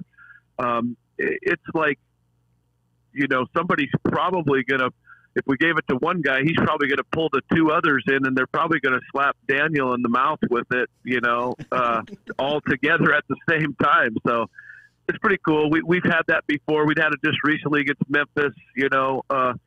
Simon had like 4 hits and had a heck of a day, but Graffi kind of got himself back in there, reinserted on base 4 times, stole a couple bags, drove in some runs. So we gave him the sticker, and he pulled Simon in with him, and so it can get 2-hand slap too. It'd be fine. Oh, wow. Oh yeah, it's so as long as it gets on the wall, right? I guess that's all that matters. Chan Gailey said it best: just score one more run than the other team, or however we got to do it. Let's get it up there. What's your favorite look? What's your favorite uniform? Because I think all of your patterns are just probably the best in the sport. Do you care about that? Well, thank you. I do care. Okay. Obviously you want to look good. Sure. So, I can't go against our white on white, man. That home Friday white is pretty cool. I give Coach Jones a lot of credit, because when you have a lot of compliments like you guys are giving us on our uniforms, 1, somebody has to come up with it, and 2, someone has to stick with it, and that's tradition and all those types of things. So Coach Jones loved the St. Louis Cardinals, and so that's kind of how I think the uniform derived itself. And it is like, there might be a lot of things that I would change since I've been here. That certainly isn't one of them. Great look, great tradition, great honor and respect for Coach Jones is really what it boils down to in my mind. But those home whites, man, kind of my go-to. I like short pants, guys. So, Really? like, the creams I'm on, our blue on blues I'm on. Mm-hmm. But you haven't seen us wearing the shorties much lately, because we're on this kind of little bit of winning binge, which is cool. And our guys are like, you realize we haven't been wearing short pants, or when we did, we didn't win. And so the guys got those locked up for now. But, I'm going white on white. I love it. Tulane is a 1.5 games clear of ECU. They will face the Pirates this weekend, and maybe the biggest college baseball series of this 3-game set coming up. Tulane is the hottest team in the country. Winners of 13 of their last 14. Their head coach, Travis Jewett, is here with us with great answers, great insight. We appreciate the access, Coach. Roll mother bleep and wave this weekend, Coach. We are behind your back. go get them, and we'll talk again soon, man. And if you're sending gear, we'll definitely take the stickers, but one of those hats would look beautiful on set. Well, count that as a done deal. Thank you guys, you know, I do appreciate your time. It's a great honor to talk to you. Anytime that I could talk about our coaches and our kids and, you know, this great academic institution, man, it gives me chills, and I appreciate all the kind words and look forward to staying in touch with you guys down the stretch here. Absolutely. Yes, Absolutely. sir, Coach. We'll call when you slap the wall in Omaha. Yes, indeed. Let's go. Go kick their ass, man. We'll talk again next week. Thank you. Okay. One pitch at a time. See you guys. Thank you. Sir. Yes, sir. Oh, by the way, LSU's job will be open in about 3 months. Good Lord. Give me this guy here. Sign that guy up. Jesus. You can't hate that guy. No. Huh? I mean, that guy is Slap the wall in Tigerland. infectious, Slap the bro. wall in Tigerland? Yeah. Wow. Daily brought to you here by RMB Builders. Rhett Bourgeois and the crew. Rhett was here yesterday. RMB-builders.com. Upgrades to the undisclosed location on their way. Compliments of RMB Builders. RMB-builders.com. Rhett Bourgeois and the crew. Commercially licensed, can rebuild your house, can obviously get you into a custom-made home as well. Shea Dixon is here. He is on top of the transfer portal. He is on top of recruiting. We will talk all about that coming up next here on the Jordy Culotta Show, driven and powered by Geaux Chevrolet.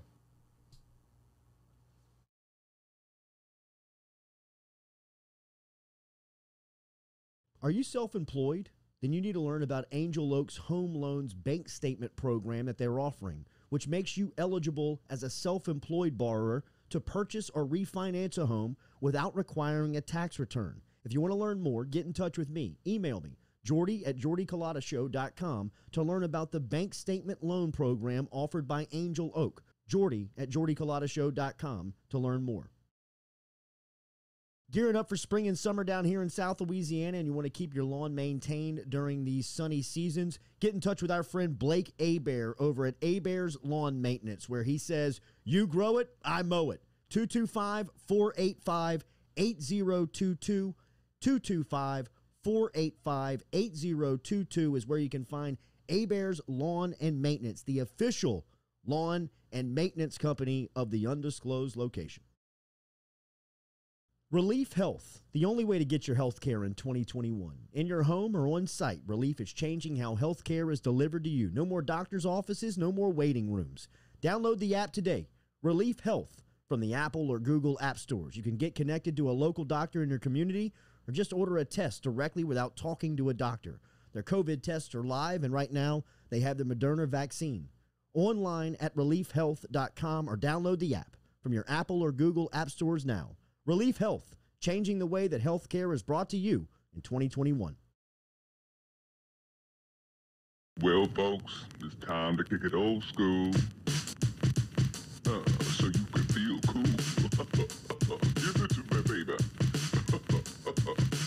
Baby. Yeah.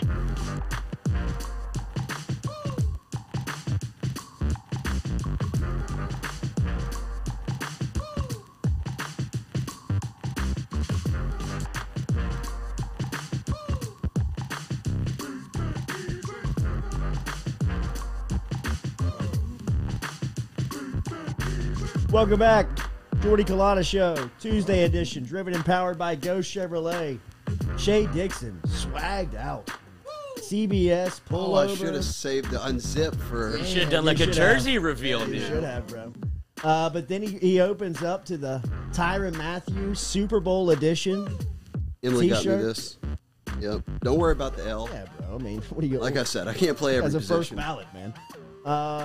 You know, I love that moment when him and Brady were getting after it. Yes. The Badger versus the Lion. You know, just checking to see where he was at. Absolutely. And the Lion coming in the postgame apologizing. Things got a little heated. I mean, Things like got a little Brady heated. coming back and apologizing, you know, the whole time, man. That was fantastic.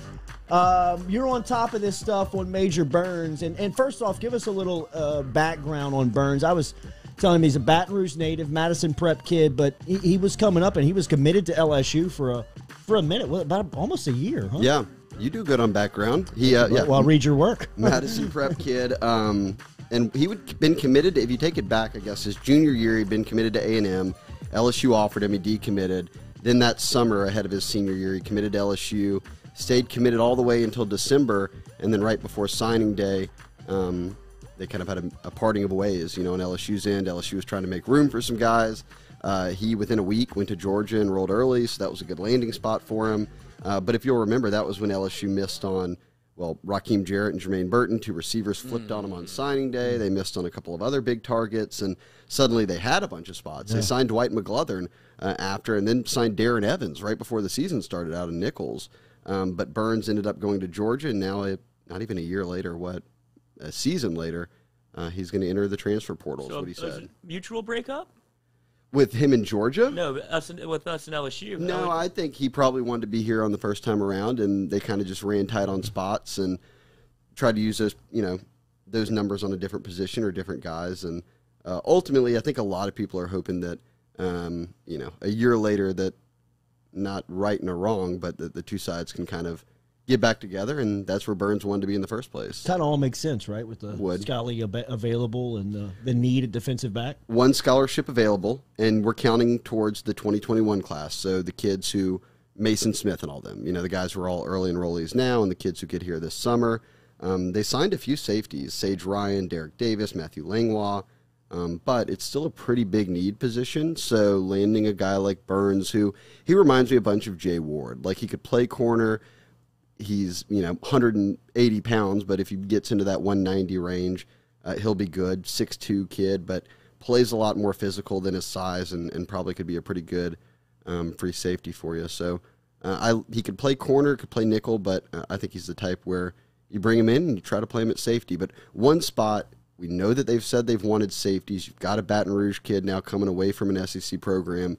It would make perfect sense. We'll see what Major wants to do, but kind of going into it, when everybody heard that he was going into the transfer portal, I made a few texts, and it seemed like that's where things were trending, that he would enter his name if he knew that LSU would have a spot for him. Wow, that would be a nice pickup for LSU after the process, and would fill out the 25, right? It would fill out the 25, and he was a top 150 player coming out of high school, top 10 or 15 safety. I can't remember exactly where he was ranked, but really good player. He played some last year, played a little star for Georgia. And they've got some guys coming back, but also had some DBs drafted. So just to get on the field as a freshman, he had some good film. I think that LSU is no doubt right now waiting for him to enter the portal so that they can then officially talk to him and try to see if they can't get it done. What do you make of recruiting right now? Is things going to open up, or are these guys in this cycle going to be able to experience some on-campus stuff and some possible camps this offseason? Finally, really? June 1, and now LSU, all the SEC schools are releasing their camp dates, so all of June will be big camps, but you'll have official visits in the summertime, into the fall, so it's going to be a wild, wild west stretch. Look, LSU has 12 or 13, maybe 13, I think around 12 commits right now, but that leaves you about half the spots in the class. I think we could see some shakeup within those 12 based upon how guys do in camp, how guys do in senior year, because for the first time in a long time, a year and a couple of months, they're actually going to be able to go see kids in person, work them out in person. And they've gone off of Zooms and watching not highlight tapes, but game film the past whole cycle and into this one. Now you can actually get a feel for, especially in summer camps, working guys out in person, putting them through the ringer, match them up against other guys in one-on-one settings that you like and see how they respond. Summers are always such a big eval point for Coach O, but for every school. So I think we'll see a lot of recruiting classes by December, and by design will probably look different than they do right now. Do you expect the bulk of this class to be in by early signing period? Yeah, I think that's always now the new goal, that sign everybody early. And it just took, I think, a little bit of an adjustment period for kids to realize that they weren't losing out on some major thing if they didn't sign in December to February, because they've now allowed official visits in the spring and into the summer. So it's not like it used to be where, you can only do it in the fall. Well, I play football every week in the fall. I'm not going to go take an official visit. And then everyone did it in January. Now everyone can just official visit pretty much whenever you want. So there's no real reason to have to wait till January. How many 5-stars do you think that 2022 class can get? We're at 3 right now. Yeah, I think it'll stay there. This is this class is more top-heavy than we've seen in a while in Louisiana. Now, they could add other 5 stars. LSU certainly could to the commit list. Shamar Stewart, a defensive lineman, is a big name people have watched. Harold Perkins, a linebacker out of Houston, which is important to go back and get into Houston this year and next year. Houston's really deep, and A&M's doing a good job there, so you want to continue to maintain, not a pipeline, but a grip on a guy or two a year in Houston. But I would say in Louisiana it'll stick on 3. Matthews, Walker Howard, and Will Campbell. And I'm actually interested in, I think right now maybe it goes Walker, Campbell, and then Jacoby Matthews in the rankings, and they're all 5-star guys in the composite. I think that could shuffle into any order. I think all 3 of those guys make a real case for being the best player in the state. 1 ABC. Why not? Yeah. Hey, good to. And when you bring up that commit list, all 3 of them say LSU next to it. So yeah, that's they do. And seems like they're pretty locked. Yeah, I mean, it seems like those 3 guys in particular are locked into their commitments. We joke with Lloyd all the time. Does Will Campbell sound like a kind of man who's going to go back on his word? I don't think so. I'm not going to be the one to tell him either. No. Yeah, I think all 3 of those guys. And people were surprised that Matthews committed because he had been trending out of state and had even thought about Arizona State after a visit there. But I think that playing at home, now being committed and seeing that his parents are for it, they want to be able to see him play. He's only 30 minutes down the road, and he can play safety or linebacker. Both those are going to be big needs for LSU in the next year or two. I think he's a guy that knows he can play early, so he'll stick.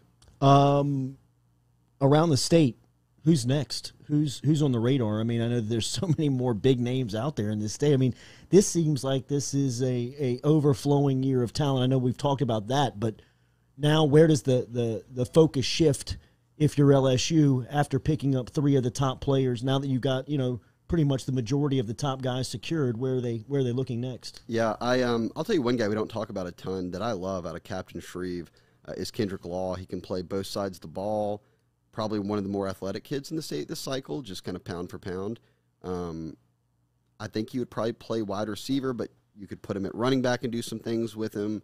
Dynamic speed, return game guy. He's a top 5 player. You're a big Shaz Preston fan. They've got a few receivers committed. They would take him in a heartbeat. I don't think he's in a rush to do anything. And then you look down and say they've got 2 running backs who are ranked as top 10, 15 running backs in the country. And Le'Veon Moss over to Struma, and then Trevante Citizen at Lake Charles Prep.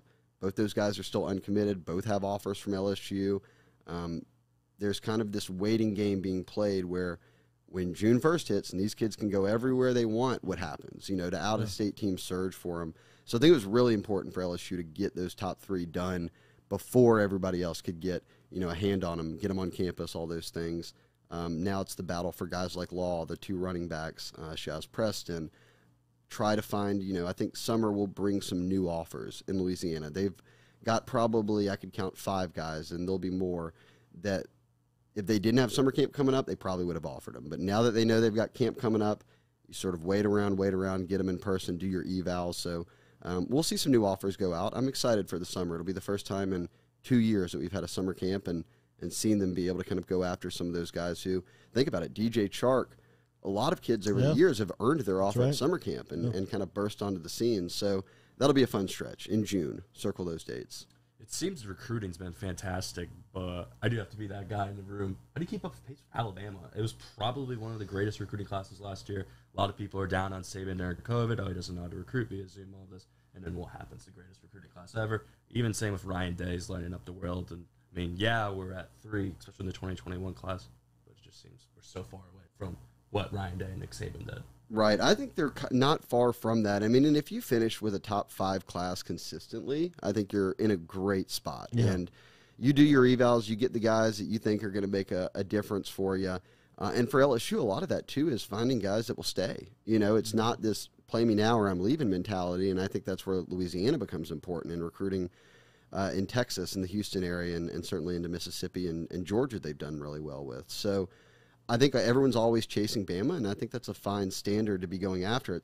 For LSU, obviously, you have to play them every year because they're in the West, but I don't think their overall team talent, when everything fleshes out, is like so much greater than LSU. Like, they had a bunch of draft picks this year in the first round. LSU did that a year ago. So I kind of like where they're at there. I'm I think that the verdict, and you're right about Ryan Day, Ohio State recruits at a great level, but they're sort of out of sight, out of mind. They recruit, they're not coming down here and taking all your best players. They're recruiting the Midwest and guys up there who. Stole one from them, though. Right. Yeah, no doubt. Stole one from last year.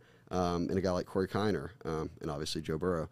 You'll take all you can get. But I think that Ohio State's sort of out of sight, out of mind. I'm not all that impressed with Kirby Smart's recruiting efforts. And they have the number one class right now. They finished in the top 3 last year, and they consistently finish there. So where are the results? And we've seen them play this quarterback carousel. But then you just look at a year ago, Eric Gilbert, Max Johnson, Jay Ward. I could keep going down the list. I'm sure I'm missing guys.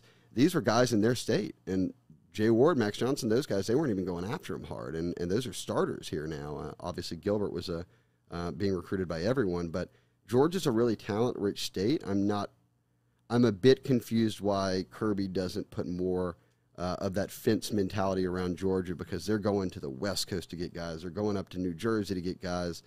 And ultimately, I think all those guys are in Georgia for you. I mean, Georgia Tech signed more players out of Georgia than Georgia did last year. So, including, I'm talking top 20 players. I think Georgia had 4 and Tech had 8 or something like that. So, I think for Georgia, they've got to figure out a way to really buckle in because, I know who else I missed. B.J. Ojolari. His brother's on Georgia's roster, and he came here.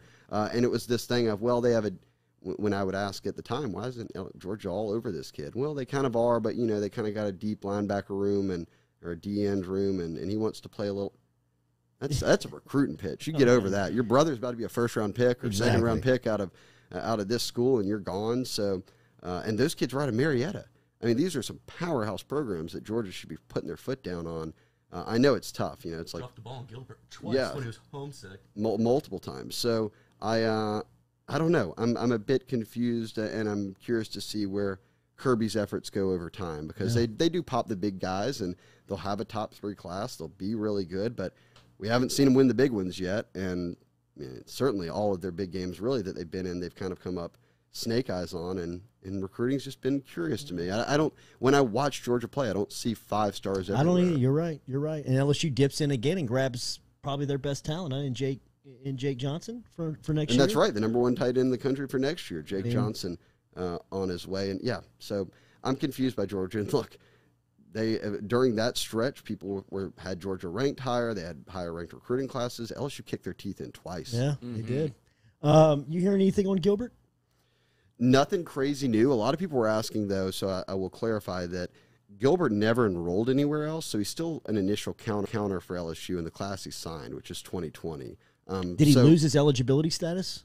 No. I mean, I think he's eligible to play at LSU if he gets everything in order with academics and back in school. But a lot of people were asking, well, if LSU takes Major Burns and that's the final spot, is that Gilbert out?